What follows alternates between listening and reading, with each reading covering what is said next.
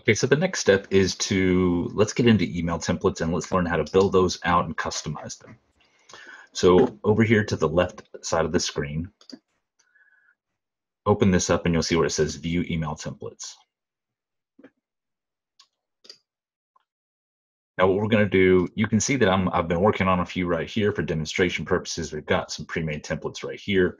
Now once you see this, there'll be some more added in here. Let's pretend we're going to create a brand new email template. So these are the emails that customers are going to see once they make a purchase. So you've got right over here to the left of the screen, you've got insert Amazon template tags. These are customized variables about your product. And what I mean by that is, let's just start putting a couple in here. So the first thing, if you look at the bottom right-hand corner, it says choose a product for preview. We've got the Helium 10 decorative cup. Now this is not a real product. This is just a product we use in here just for demonstration purposes. So if we click plus over product image to the left and we pop the product image in, over here in a preview, it shows you that the customers will be able to see that image. So let's just do something super basic.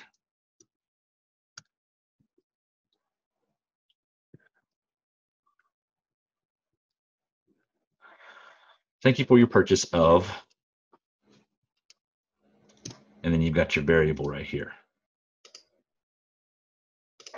Now you see, as soon as I made a mistake and took one of the brackets off, it went away. So it's very important that you look at the preview and you save it and send yourself a test email once you're happy with everything.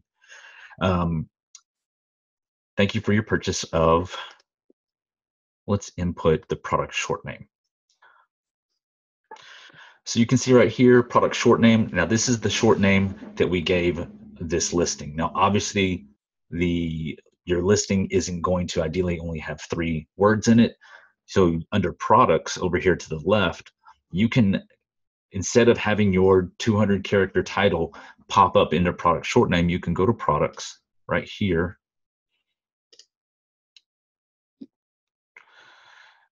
And you can add a short name. So for example, we've got some demonstration purposes. These are not real products, but our tablet sample item.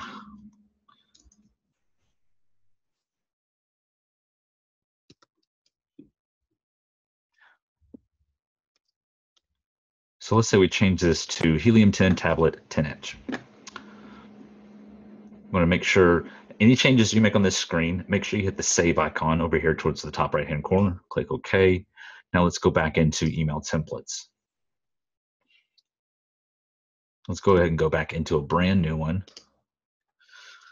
Your order has shipped. Now you can also use these template tags in the subject line. So for example, if you want to put your short name, let's click a product for preview. Now you can see the changes that I made on the product screen. Helium 10 tablet 10-inch is already in here. Your order of product short name. I didn't click that, did I?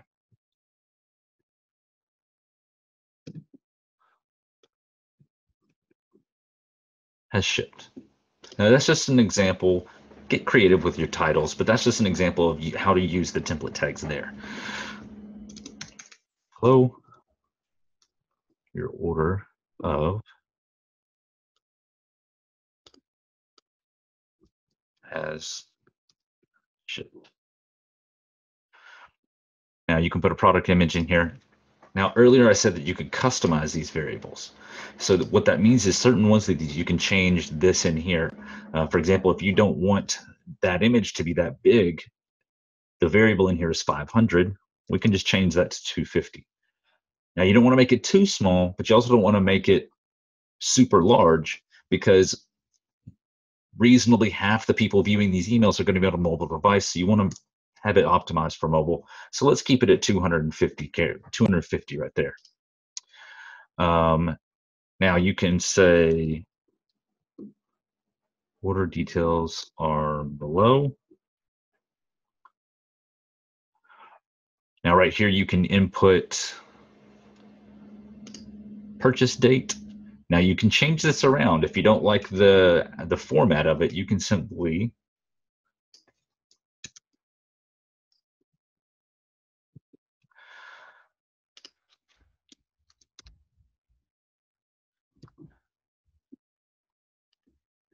you see how I changed it from 2019 22 6 to 06 / 22 / 2019.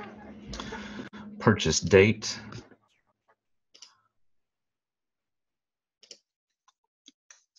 Now some of these you can't change the information in there. Obviously there's no reason to change the order ID, so that's just not available.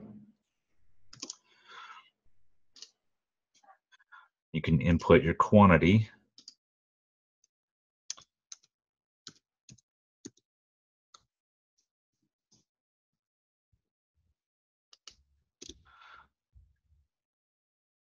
And then you can put in your estimated arrival date as well.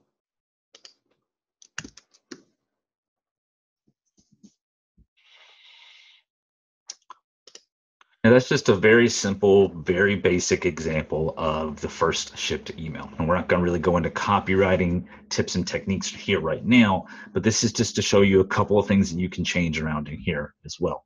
Again, the estimated arrival time, you can see that it's 2019-6-26.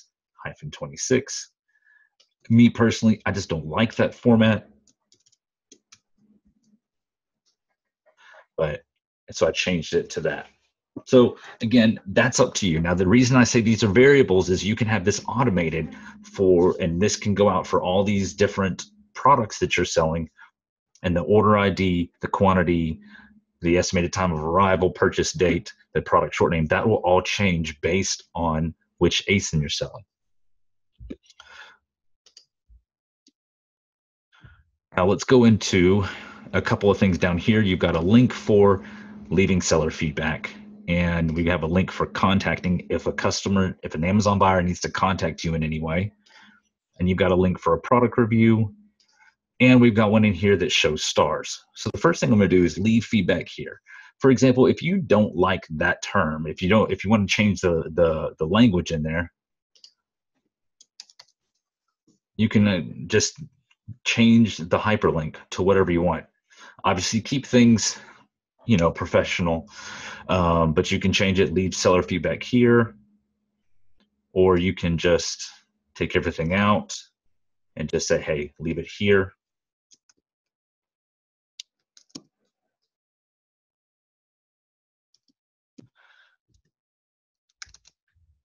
Same thing for contact us, leave a product review. The stars as well is customizable. You can set that to 5. There's tons of people that ask us, is it against terms of service to have the 5 in there, or should I not have any in there? I don't think it matters. If you look at an email from Amazon about asking you to leave a review based on the products you've purchased in the past, they show the 5 stars. They're just a different color. So I don't think it matters. You're not suggesting to them to leave a 5-star review. You're not saying it anywhere. But again, if you feel uncomfortable with it, just don't use it, or just make it where they're all blank. This is the 5-star outline is exactly what Amazon puts in their emails. So if we're going to use them as an example, we're going to assume that they're doing things within their terms. I'll leave it up to you. It's a business decision that only you can make. So this is how you use these template tags. You can use these multiple ways in here. Now you can also change up the font. So we've got 3 different to choose from. I would recommend that you kind of leave this alone. You don't want to go too crazy in here, just because you want it to be easy on the eyes for a customer. You don't want it to. You want it to look visually appealing. But you can change these things around in here. You can change how big. You can change the size of the font. You can change it through 3 different fonts. You can go bold, and you can do italics. You do just a few things. You can actually have some bullet points in here. So especially if your product has any instructions, if you don't have a PDF attachment for these emails, I would highly suggest saying, hey, before you get this product, this is how you use it, or this is your setup instructions, or this best tips and practices, care instructions. You know, you can absolutely give them instructions. This is 1, 2, 3, and 4, however many you need. And then, of course,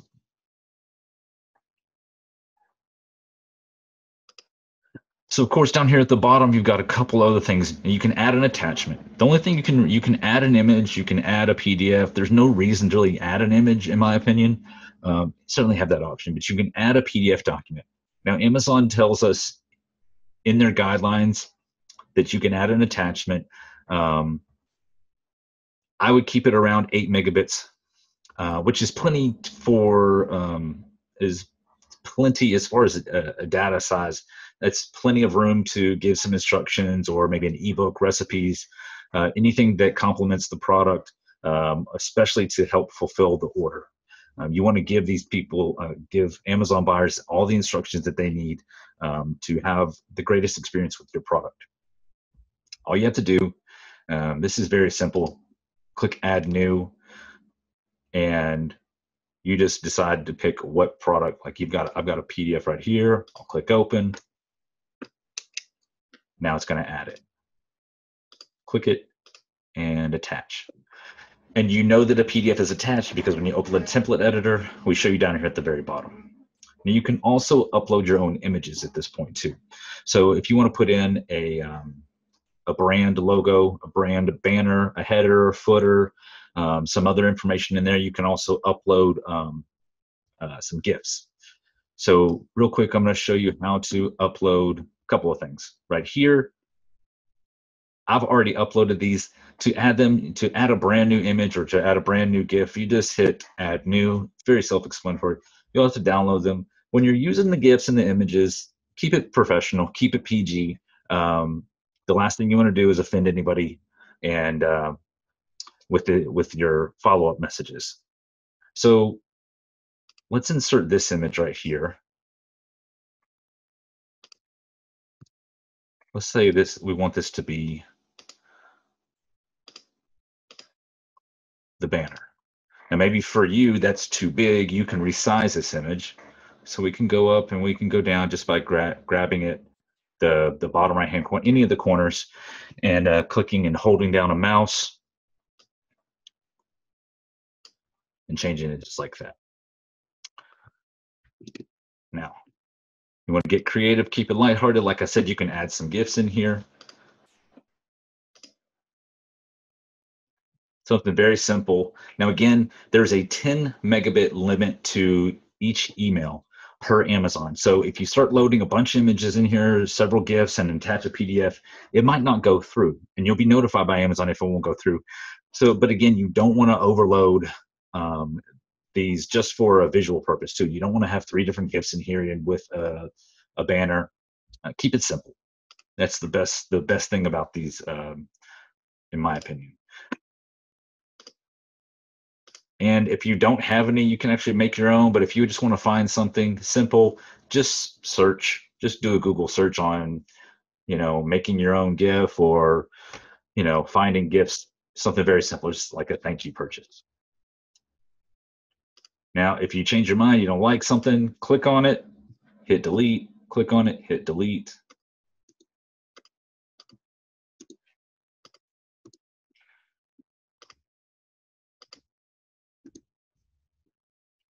Let's highlight this and change it back.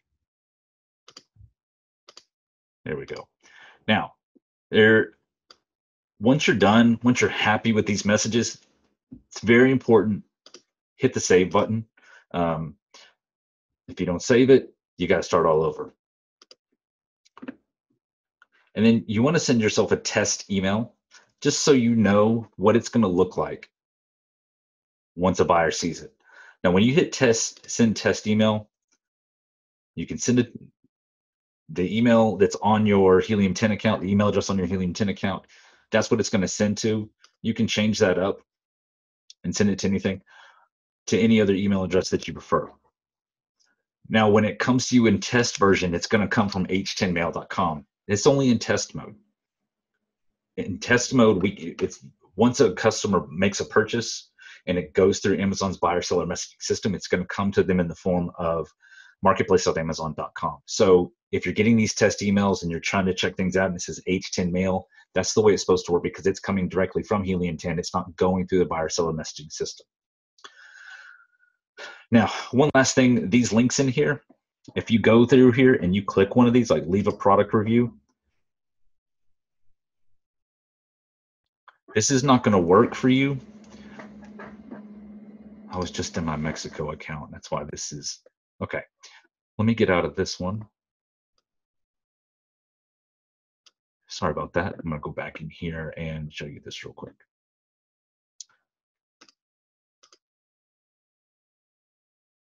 Still going to this. Now,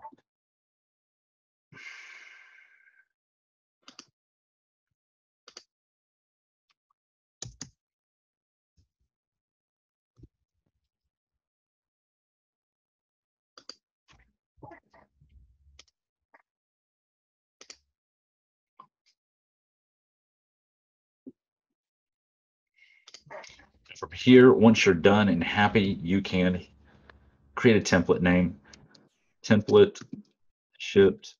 Once you start having several templates for several different marketplaces, it's very important to make sure these are all organized the best way that you see fit. You don't want to spend a lot of time looking at each individual one to figure out which one it is. Now you've got two things here. You can preview this real quick to make sure this is what you want to send. Now, if you have created this and you want to create something very, very similar across multiple marketplaces or across multiple products, you can just hit copy. And it takes everything that you created in that one, and then you can do template to shipped. And then, of course, if you're unhappy with something, you just hit delete and confirm, and it's gone. If you delete it, it's gone forever. We don't have a way to get it back. Don't ask. Okay, that's everything about your email templates, editors, and how to use the template tags.